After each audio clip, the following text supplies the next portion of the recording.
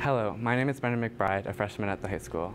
The reason why I want to run for the Regional School Advisory Council is because I really like being part of councils. I'm on the school council with JHO at the high school, working to make the school a better place. Also, I am in the Model UN, so I am experienced in being in councils and know proper procedure and stuff like that.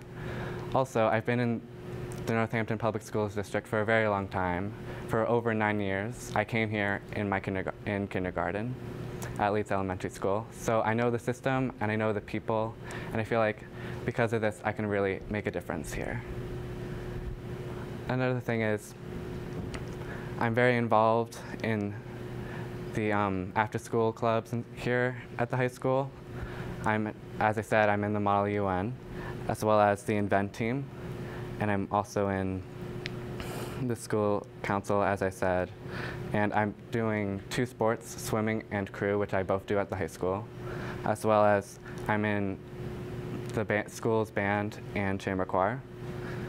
And so I feel like I'm well-rounded enough to have good experience and to know what us as a student body actually can offer to the RSAC. Because it wouldn't just be me going over to the meetings and stuff like that. I represent you, the people.